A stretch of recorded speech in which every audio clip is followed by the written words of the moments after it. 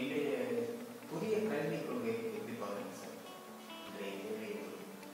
புதிய கல்விக் கொள்கை அதாவது முற்றிலும் வரவேற்பதோ முற்றிலும் எதிர்ப்பதோ சரியா இல்லை. அதில் வரவேற்கத்தக்க அம்சங்கள் நிறைய இருக்குது, எதிர்க்கத்தக்க அம்சங்களும் இருக்குது, முற்றிலுமாக கைவிட வேண்டிய அம்சங்களும் இருக்குது அதில். அதனால் இந்த புதிய கல்விக் கொள்கை நாட்டில் இந்த நாடு அடுத்த 30 ஆண்டுகளுக்கு எப்படிப்பட்ட வளர்ச்சியை சந்திக்க வேண்டும் என்ற எண்ணம் நமக்கு இருந்தால் கண்டிப்பாக நம்மளுடைய கல்வி முறை மாற்றியமைக்கப்பட்டால்தான் அந்த ஒரு இலக்கை நாம் அடைய முடியும். புதிய கல்விக் கொள்கை அடிப்படை மாற்றத்தை பள்ளி கல்வியிலிருந்து உயர்கல்வி வரைக்கும் ஒரு அடிப்படை மாற்றத்தை ஒரு ஸ்ட்ரக்சரல் சேஞ்சு கொடுக்குது. ஆனால் அந்த ஸ்ட்ரக்சரல் சேஞ்சோடு சேர்ந்து சில விஷயங்களை நம்ம சில விஷயங்களை திணிப்பதாக இருக்கிறது. இப்போ பள்ளி கல்வியில் எடுத்திங்கன்னா 5+3+3+4 இந்த ஸ்ட்ரக்சரல் சேஞ்ச் ஒரு நல்ல மாற்றம். குழந்தைங்க அந்த ஆரம்ப வயசில் 3 வயசுலேருந்து ஒரு 7 வயசுக்குள்ள ஒரு ஒரு வீட்டில் படிக்கக்கூடிய ஒரு சூழல், ஒரு எல்லாத்தையும் பார்த்து உணர்ந்து கற்று அறிந்து கொள்ளக்கூடிய ஒரு சூழல், ஒரு சத்தான உணவு பெறக்கூடிய ஒரு சூழலை இந்த புதிய தேசிய கல்விக் கொள்கை கொடுக்கிறது. அது மட்டும் இல்லாமல் அடுத்த 3 வருடங்கள், அடுத்த 3 வருடங்கள், அப்புறம் 9, 10, 11, 12 அந்த செமஸ்டர் சிஸ்டம், இதெல்லாம் நல்ல ஒரு அருமையான ஒரு ஸ்ட்ரக்சரல் சேஞ்ச். இதில் தேர்வு, அதாவது சென்சஸ் தேர்வு, 3 வயசுலேருந்து 5ஆம் வகுப்பு 8ஆம் வகுப்பு வரைக்கும் சென்சஸ் தேர்வு, அதுக்கப்புறம் செமஸ்டர் தேர்வு, அதுக்கு இதையும் தாண்டி உயர்கல்வி போகிறப்ப பொது என்ட்ரன்ஸ் எக்ஸாமினேஷன் இதை வைக்கிறாங்க. அப்போ இதை ஏதாவது ஒரு தேர்வு பண்ணணும், ஒன்று பொது தேர்வு வைங்க, இல்லை என்ட்ரன்ஸ் எக்ஸாமினேஷன் வைக்கணும். அதனால் ரெண்டையும் வச்சா 2 தேர்வுலையும் நம்பிக்கை இல்லைன்றதான் வெளிப்படும். அதனால் பள்ளியில் நடத்தக்கூடிய தேர்வையே உயர்கல்விக்கும் எடுத்துக்கொள்ளணும்.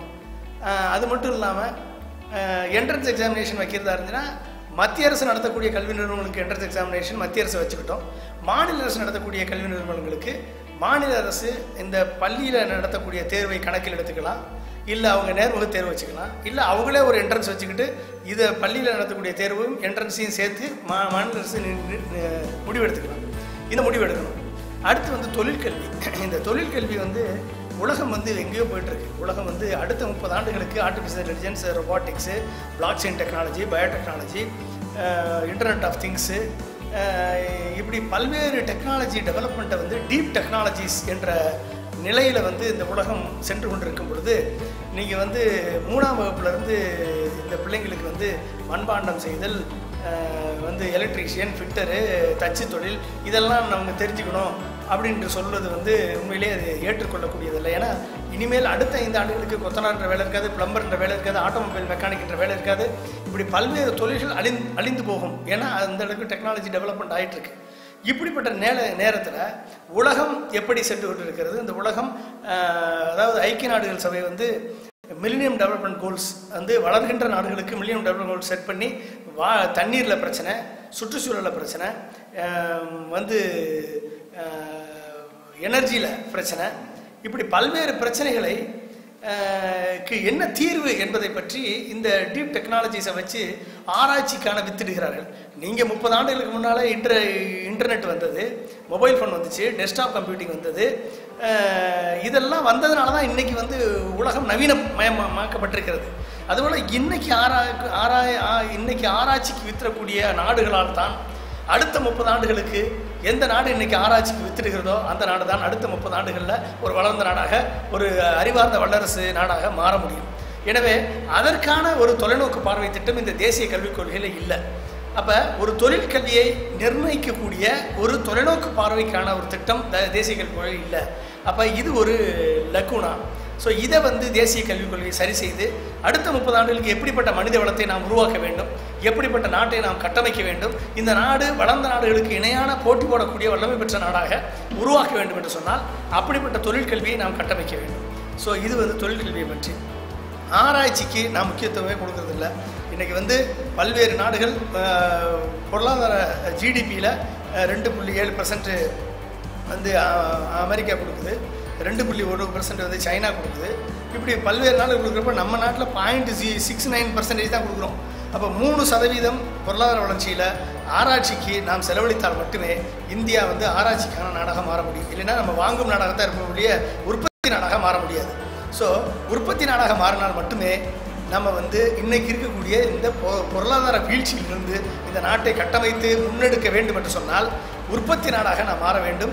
அது விவசாயத்திலிருந்து ஆரம்பிக்க வேண்டும். விவசாயம், அப்புறம் agriculture and agro food processing, அதுக்கடுத்து இண்டஸ்ட்ரி 2.0 தான் இருக்கும். நம்ம 4.0 5.0க்கு நம்ம கிராஜுவேட் ஆகணும்.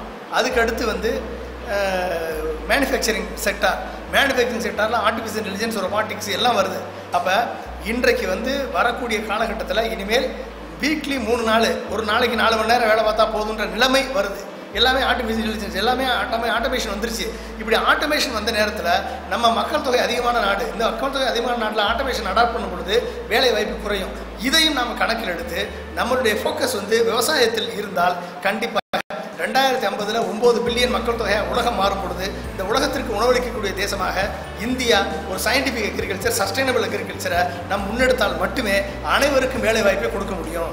அப்போ அனைவருக்கும் வேலை வாய்ப்பை கொடுக்கணும், நிரந்தர பசுமை புரட்சி வரணும்னா அதுக்கு அடிப்படை வந்து நதிகள் இணைக்கப்படணும், அது நீர்வழிச்சாலை உருவாக்கப்படணும். இந்த 2 விஷயத்தை பண்ணாலே கண்டிப்பாக அனைத்து துறையில், எந்த துறையில் அவர்கள் படித்தாலும் சரி, இது ஆர்ட்ஸ், சயின்ஸு, இன்ஜினியரிங், மெடிக்கல், எது படித்தாலும் சரி அவர்களுக்கான ஒரு வாய்ப்பாக அது அமையும். அது மட்டும் இல்லாமல் எனர்ஜி கிராப்ஸ் நம்ம கான்சன்ட்ரேட் பண்ணணும். இந்தியா அடுத்து 2020 15% எத்தனாலை வந்து மேண்டேட்ரி ஆகினா ஆட்டோமொபைல் செக்டார் மேலே வரும். அது மட்டும் இல்லாமல் இந்தியா வந்து பயோஃபியல் 60 மில்லியன் டன் வருஷத்துக்கு உற்பத்தி பண்ணக்கூடிய பொட்டன்ஷியல் இந்தியாட்ட இருக்குது.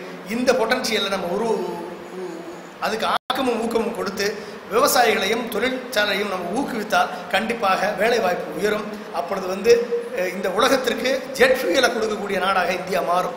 அப்போ நம்ம வாங்கும் நாட்டிலிருந்து உற்பத்தி செய்து கொடுக்கும் நாடாக நம்ம மாறினா தான் இந்த பொருளாதார வீழ்ச்சியிலிருந்து நிரந்தரமாக நம்ம வளர முடியும். ரெப்போ ரேட்டை கட் பண்ணுறது, நேஷனலைஸ் பேங்க் 70,000 கோடி கொடுக்குறது, ஆல்ரெடி 3 லட்சம் கோடி கொடுத்து அந்த பேங்க் வந்து ஒன்றும் எந்த விதமான மாற்றத்தையும் உருவாக்கலை. 70,000 கோடி திரும்பி கொடுத்தாலும் அது மாற்றத்தை உருவாக்க போகிறதில்ல. ரெப்போ ரேட்டை கட் பண்ணாலும் அதனுடைய டிரான்ஸ்ஃபர் ரேட் வந்து கன்சியூமருக்கு போய் சேர போகிறதில்ல, நடக்க போகிறதில்ல. அப்போ MSME, micro small and medium enterprises வந்து இன்றைக்கி 10 லட்சம் இண்டஸ்ட்ரி யூனிட் மூடப்பட்டிருக்கிறது. 50 லட்சம் தொழிலாளர்கள் வேலைவாய்ப்பை இழந்திருக்கிறார்கள். எம்எஸ்எம்இக்கு இருக்கக்கூடிய ஜிஎஸ்டியை கண்டிப்பாக வந்து குறைக்கணும். அது மட்டும் இல்லாமல் என்பிஏ டேம்ஸ் வந்து சர்காசி ஆக்டை எம்எஸ்எம்இக்கு வந்து முற்றுமாக விளக்க வேண்டும்.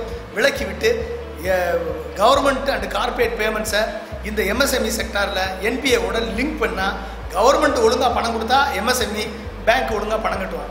இல்லைன்னா என்பிஏ ஆயிடும். என்பிஏ ஆகிட்டா அவனால் எதுவுமே பண்ண முடியல. இதுதான் இந்த என்பிஏ எம்எஸ்எம்இ க்ளோஸ் ஆகிறதுக்கு அதிகமான காரணமாக இருக்கிறது. எனவே அதையும் நம்ம வந்து சரி பண்ணி இதெல்லாம் வந்து குறைக்கணும். அதே மாதிரி ஜிஎஸ்டி 28% ஜிஎஸ்டி மேக்சிமமாக 16% தான் ஜிஎஸ்டி இருக்கணும். மினிமமாக 0 to 2% இருக்கலாம்.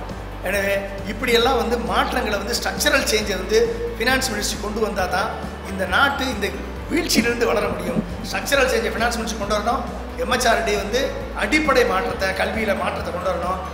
இண்டஸ்ட்ரி மினிஸ்ட்ரி மற்ற அத்துணை மினிஸ்ட்ரியும் ஒழுங்காக ஒர்க் பண்ணி இந்த நாட்டினுடைய அடுத்த 30 ஆண்டுகளுக்கான தொலைநோக்கு பார்வை திட்டத்தை வகுத்து செயல்பட்டால் மட்டுமே இந்த கல்விக் கொள்கை பலனளிக்கும். இல்லைன்னா பலனளிக்காது.